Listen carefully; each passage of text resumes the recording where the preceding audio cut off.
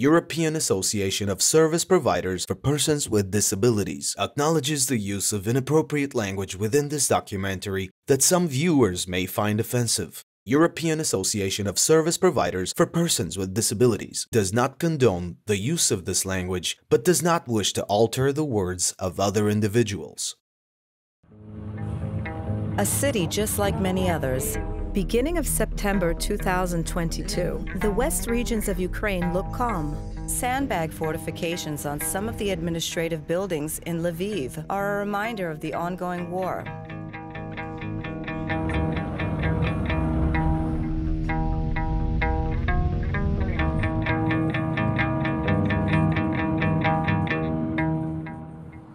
There are signs of bombings in the outskirts, but they've already been repaired. The downtown attractions in the tourist city are much like most Western capitals.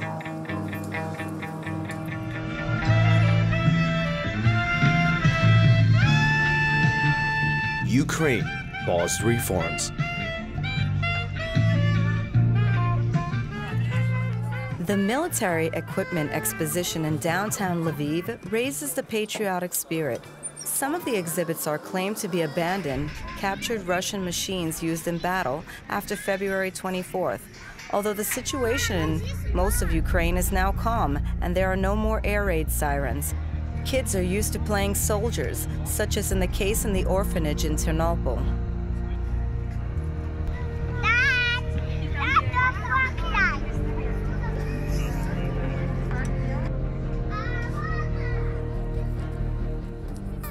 Shoot! Shoot!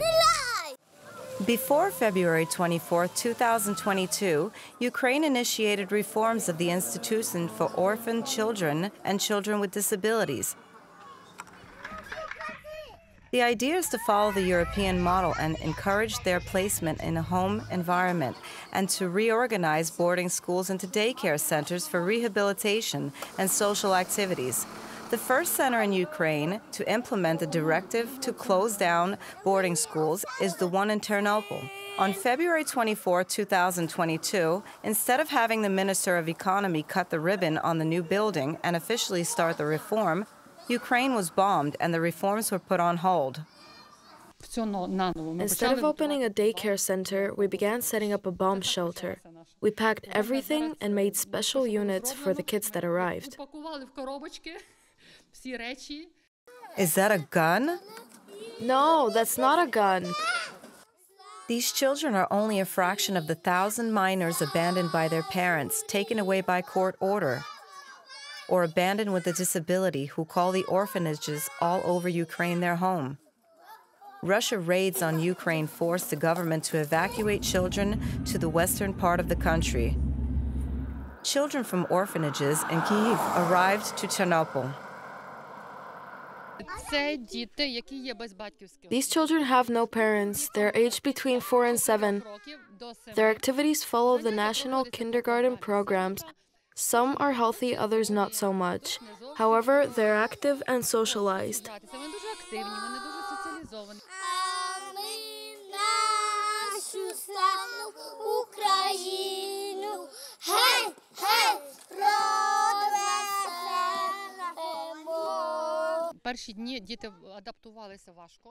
At first, it was hard for the children to adapt because bombs were falling in Kyiv right when they were boarding the train.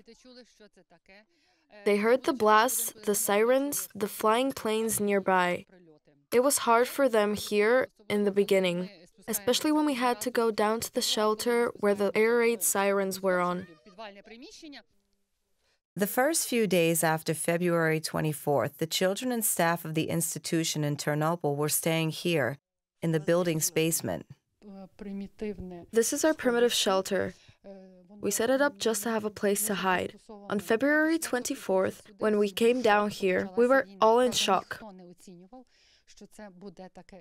No one was expecting that the situation would be so scary and so serious. We heard the first sirens here just before midnight. I immediately came here, as well as the staff members who were living nearby. The children, along with 4 staff members, would sleep here. We would bring them food down here. Sometimes the state of emergency would go on for hours. On March 3rd, when the kids from Kyiv arrived, we had much more work because to the 30 kids we had were added 55 more that we had no beds for at the time. We've never had so many children in here. It was a shock. The children had been on the road for more than 24 hours and were rather agitated. In a few days, stress made them ill with high fever.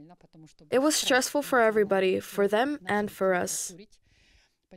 The adjustment period was hard for the staff, but gradually it all fell into place and we got used to the situation.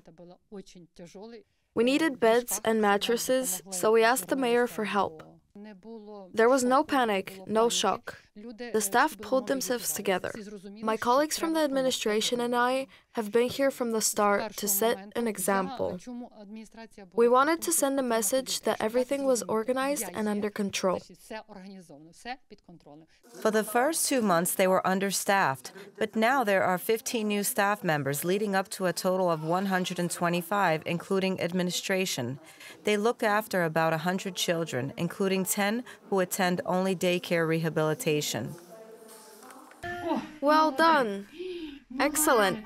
The team's greatest challenge is working with children with complex disabilities. 9 children from Kyiv came to the palliative care unit. The youngest was 6 months old, the oldest was 12 years old. They all have serious disabilities. Each group has a nurse, a teacher, and an assistant. Our staff had to learn how to work with such kids because they had no previous experience. In palliative care, our main goal is to limit any pain for the children. We do whatever possible to provide them comfort. They require specific care in terms of feeding and looking after. War forced us to acquire many new skills.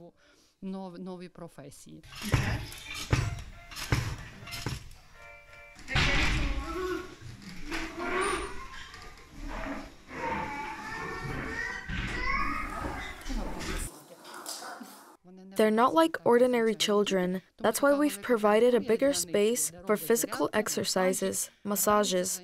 They're only able to lie down. We're talking about complicated children with unpredictable conditions. That's why we have an oxygen concentrator. The hospital is across the street where we could take them in case of serious crisis. Ukraine's legislation bans adoption of children to mothers diagnosed with psychiatric illness. Therefore, even if a child is healthy, they remain in an institution. A few days ago, we received a 2-month-old baby who was taken away from the parents because they forgot to feed him. They were playing computer games and couldn't find the time to feed the baby. The court will decide if the child will be put up for adoption or returned to the parents. The sensory room and the rehabilitation machines were financed through donations. The staff hoped that the war would end and the plans to reorganize the institution into a rehabilitation center would come to fulfillment. Until then, there are more urgent changes at hand. Next week, reconstruction of the bomb shelter will begin. It might sound weird, but it needs to be done. UNICEF provided security foil for the windows, and they're now fortified against shattering. Even if there are shells, we would be safe because the windows have been covered in foil.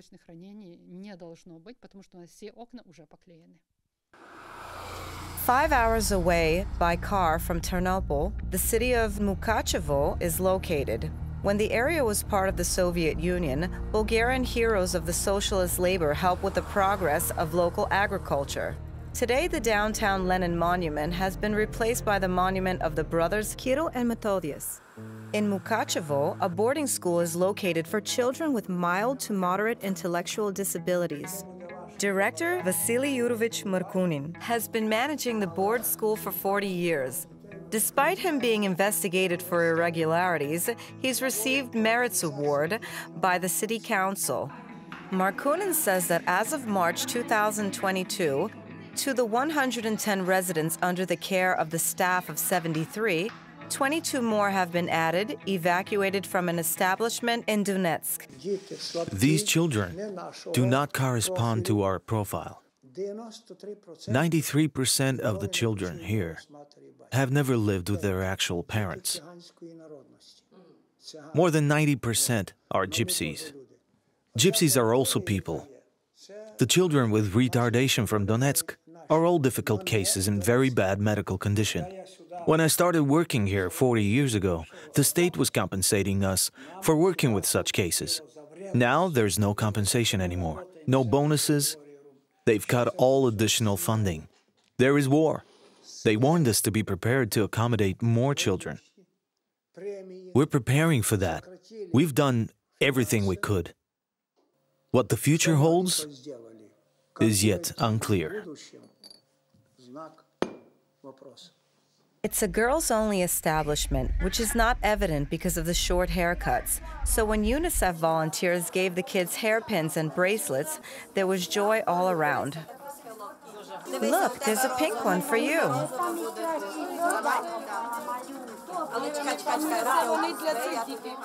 The Donetsk children are not able to speak and have been diagnosed with moderate, severe, and profound intellectual disabilities. The children were admitted at 3 o'clock at night on March 13th, dirty, sick, and full of lice. It took 4 of us to carry one of the children. The soldiers who brought them to the station handed them to us. We took them to the rehabilitation center. Our biggest problem is accommodating them and providing proper living conditions. We've requested assistance from all relevant institutions with the reconstruction of our facilities to prepare for the winter.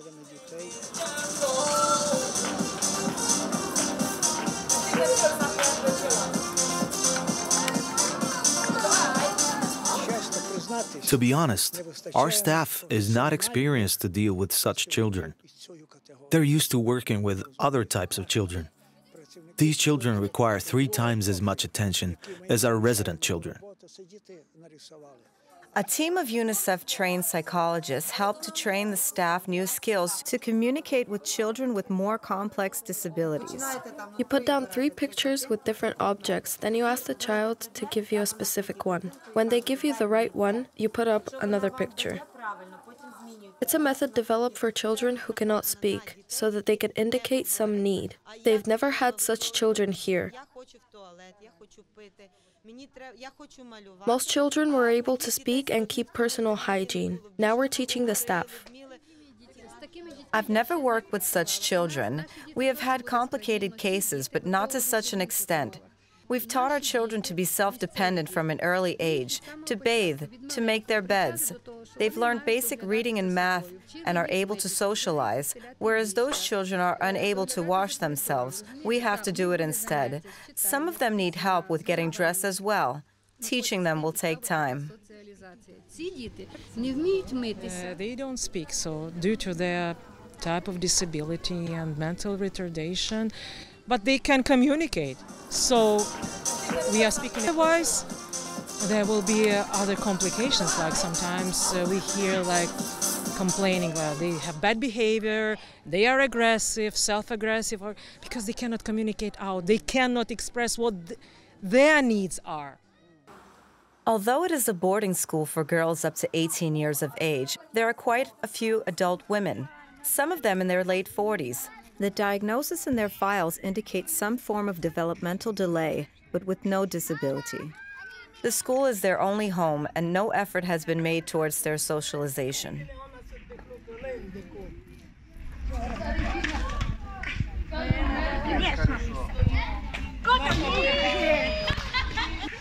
My name is Mariana. I'm 29. I like working and helping.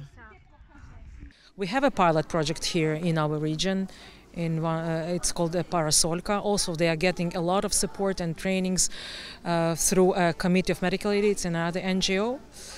And from Switzerland, there are experts who are coming and teaching. And so we are piloting, and now we have to really extend that. I want a different life. I want to work. I'm not crazy. I'm a sane girl. Help me, please.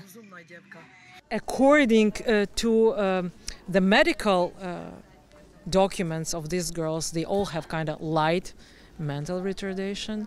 Some of them, of course, should need supported living, supported workshops, living out of this institution. So we are just taking the first steps in that process, and I wish it was happening faster. She's my favorite.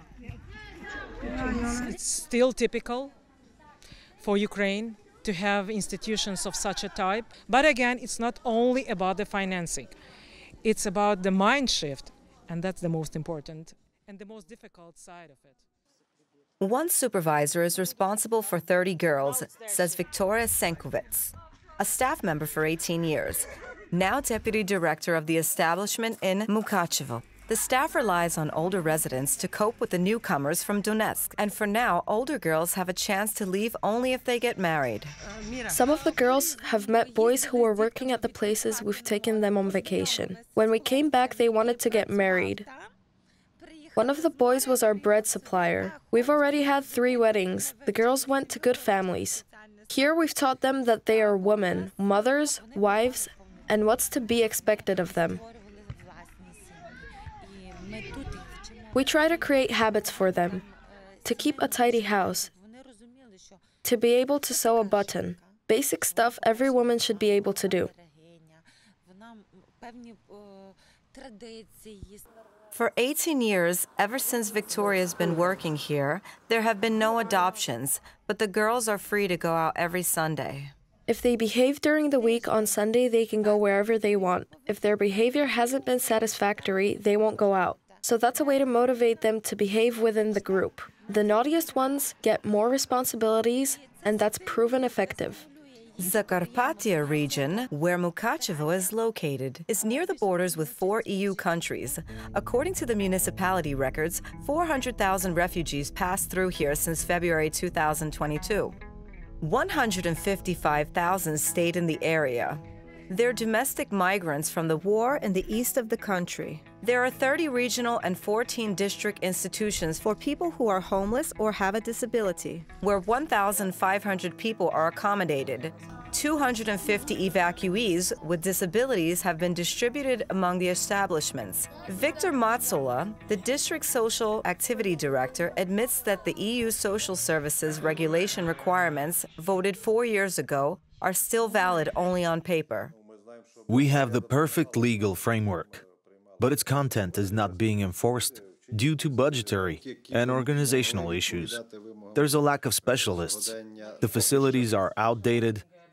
It all comes down to financing and doesn't happen overnight. The process has begun, and it's the municipality's responsibility to improve social activities. But I am hoping for a change in state legislation so that the state budget would allocate more funding to regional social establishments.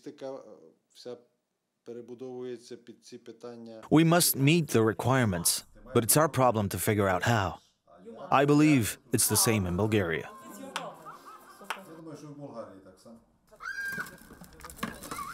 The Uzhhorod Rehabilitation Center is funded solely by donations. It provides daycare, social activities, and housing to individuals with disabilities.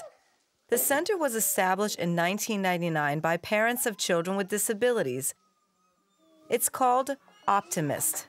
Oleg Kirilenko, its manager, is one of its founders. I did it mainly because I have a child diagnosed with cerebral palsy. At first, it was only 5 or 6 children, and a small budget for reconstruction and salaries. But after 22 years, we have a staff of 74. Natalia is a teacher at the center. She is a refugee from Mariupol. I enjoy working with such children. In Mariupol, I've been doing it for 18 years. This is Mikhailo, and this is Koля. We've made progress with the tower out of blocks. This exercise consists of tying laces.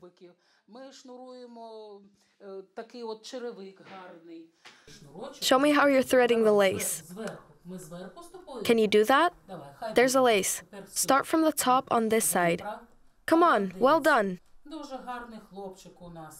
We're working closely with the parents as far as the child's preferences are concerned, so that we could get along with them and be helpful. The Uzhgorod Rehabilitation Center is Lyuba's new home as well. She and her sons left the city of Pokrovsk in the Donetsk region. The trip took 24 hours. Imagine, in a small train compartment for two, we were 3 people. We took turns sleeping. Roma was in his wheelchair. I even helped the woman. I gave her diapers. The station of Pokrovsk had been hit by a rocket. The tracks have been damaged, and for a few days no one could leave. What's worse is that Donetsk region is so damaged that there's no gas, no water, no lighting. Lyuba's 39-year-old son is bedridden with a progressive illness. They said he'd get treatment here, but it's full of children. Lyuba still doesn't know how she's going to find the necessary treatment, but the rehabilitation center is in their home, and she's not complaining. I dreamt of visiting the Carpathians, and now we traveled, I could see the snowy peaks through the train windows. I was delighted. I used to dream of visiting Crimea. I went there with a few kids at camp. It was a nice place. I might have never been able to travel. It's so expensive.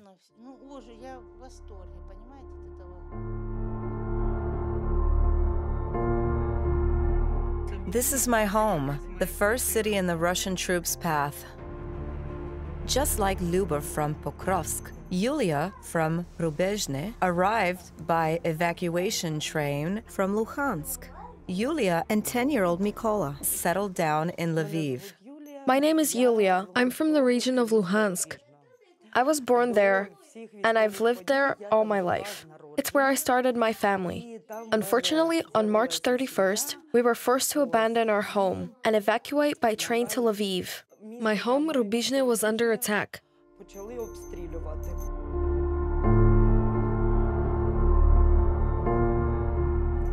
I'm the head of my family. I have a 22-year-old daughter, a son Mykola who's with special needs and soon turns 10, and my 82-year-old mother. 1. What's next? 2. Then it's 3. And then what? Exactly, 4. We have 4 toys here. I wasn't counting on the disability benefits. I was a gym teacher at a local school. Mykola had a personalized school plan and special teachers.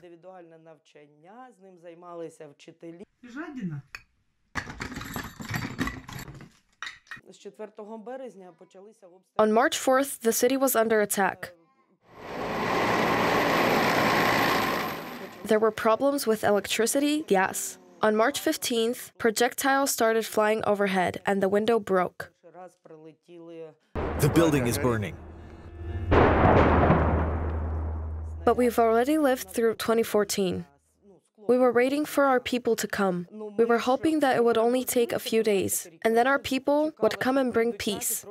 So the first projectile wasn't a big deal for us.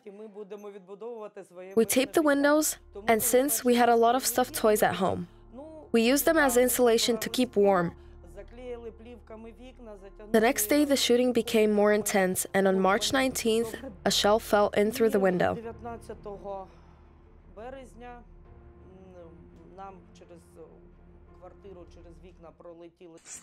Awful.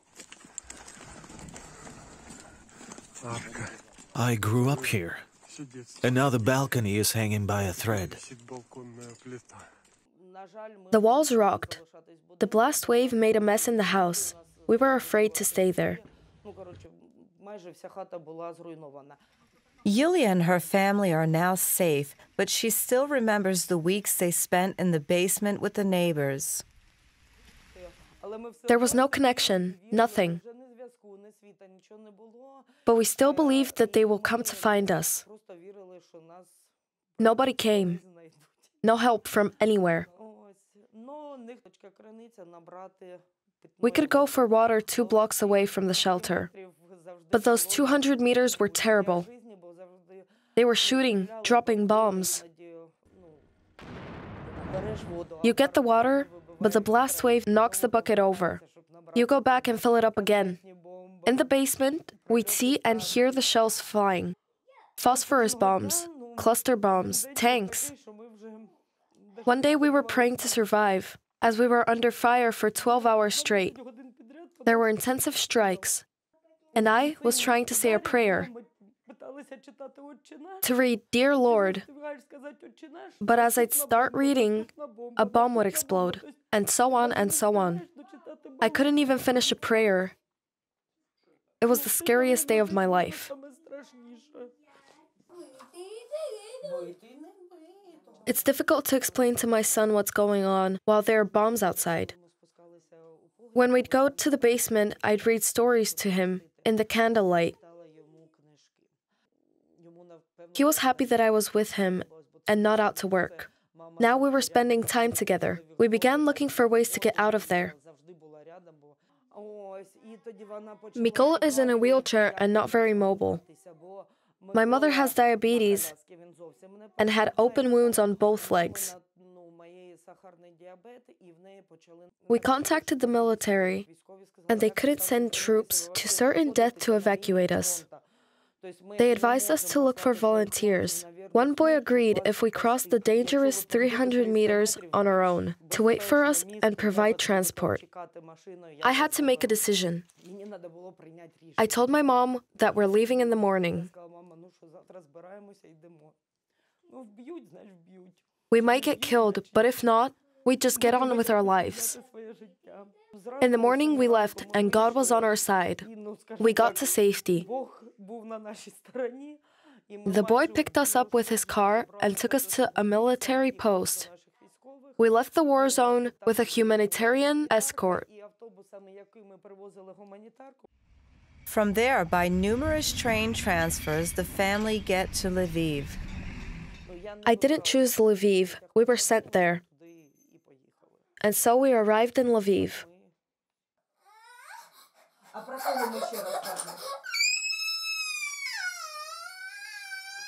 The problem started when we left the shelter. Kola became agitated. He started screaming incessantly. No stories, no toys could calm him down. So we had to give him a sedative. Yulia and her family live in the outskirts of Lviv, in a building with no elevator, but they're happy. Kolya's social benefits are $150, which is not enough, but his mother now works as a teacher. A friend of mine told me about Jirelo Center. I have 3 bachelor degrees, one of which is psychology. I started working there as an assistant, and now I'm a teacher. I take Mikola to the daycare center and go to work with a group of autistic children.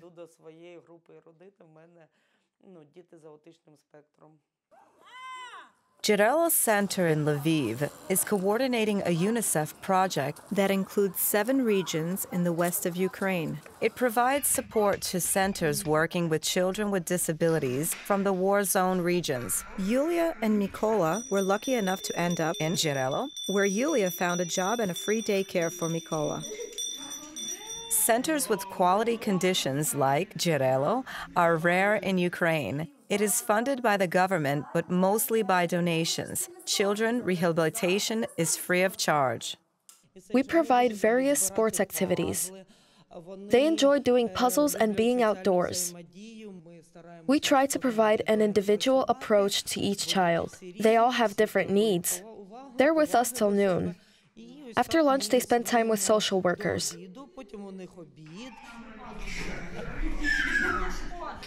We have 2 teachers, 2 assistants, and 2 social workers. We have a group of 10 children, but it's different every day.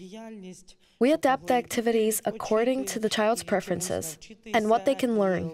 We're a daycare center, and parents bring the child here in the morning. We provide various activities, a short break, then classes, and if the weather is nice, we take them out for a walk. They are who they are. When I first started, they told me to get acquainted with the job and that I might decide to quit. But when I told them about Kola, who has a disability, they understood. The center provides a lot of opportunities, but unfortunately in Ukraine, there are not many such centers where free care is provided. We hope when the war ends, one of the priorities would be to provide more centers for those children because they are necessary.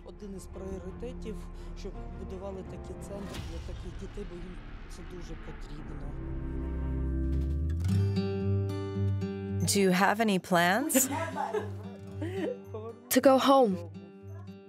People here are nice. The city is nice. But while walking around, I always think to myself, when I go back home, I'll do this or that. At some point, I remember that our home was destroyed. But still, I can't help but think what I'd do when we go home.